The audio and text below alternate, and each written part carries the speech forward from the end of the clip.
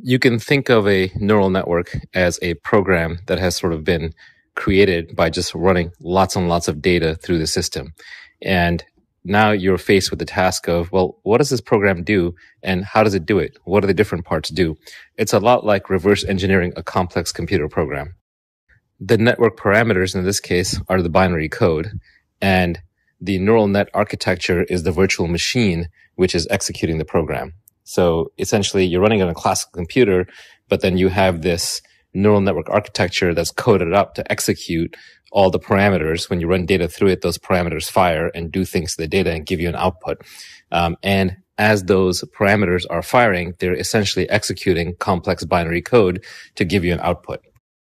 So just like when you reverse engineer a computer program, you want to reverse engineer how this neural network works. You want to find the procedures and functions in there, the modules that are doing useful and interesting things. Ideally, you'd be able to just say, hey, each little module is a neuron, and each neuron does one and only one thing. In reality, it's messy. It's like genes. Like genes don't just do one thing.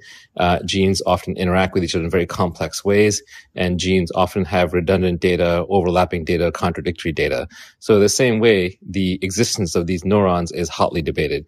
But let's just say the neurons exist and they kind of do one thing, or in some cases they do a bunch of things, but you can still narrow down for a lot of them what it is that they do. So a simple example of a neuron might be a curve detector or an edge detector. A complex one might be a circle detector, which is made out of a bunch of curve detectors rotated. A very complex one might be a cat detector, which is made out of curve detectors, eye detectors, floppy ears detectors, etc. In reality, in a complex enough model, only about a third of these things are detectable to be doing one thing mainly. Most of them are combining many, many things. They're combining for efficiency, and they're combining because of overlapping features. A lot of them are also doing things that are downstream of where you think they're operating. So you think you're looking at something that's detecting periods at the end of sentences, but really just counting sentences, and it takes you a while to figure that out.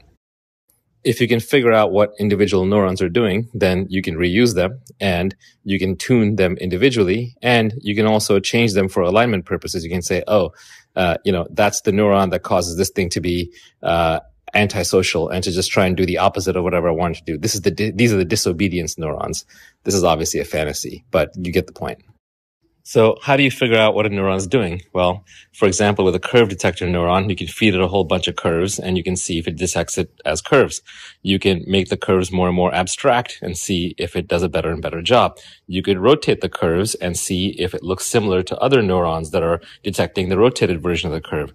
You can see if it shows up in multiple different neural networks that all detect curves. You can see if it's showing up in the otherwise detection of curvy objects, etc., etc. The problem is it's incredibly painful for a human team to go in there and figure out what a neuron's doing. So as Hasib laid out, what they basically do is they have GPT-4 try to identify neurons in GPT-2, which is a much simpler model, and say, hey, what's your hypothesis of what this neuron is doing? And now let's test it. Let's create those scenarios and see if these neurons indeed fire.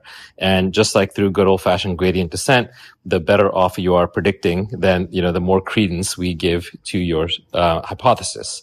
And they just repeat that over and over until GPT-4 is making up explanations for what individual neurons inside GPT-2 are doing. And you're using GPT-4 to explain GPT-2 because GPT-2 is a much simpler model. The further you go into the layers, the further you get into the stack, the more the neurons are acting in concert together to create neural circuits, the more polysemantic, or that's a fancy term for neurons you have that mean many things or can do many things, the more complicated it gets and the harder it gets to unravel. In other words, you're going from the human equivalent of something as simple as, hey, keep the breathing going, set a biorhythm for breathing, to figure out what you want to have for dinner. Much more complex problem to reverse engineer just by looking at the human brain. Anyway, really fascinating stuff. Thanks for sending us down this rabbit hole.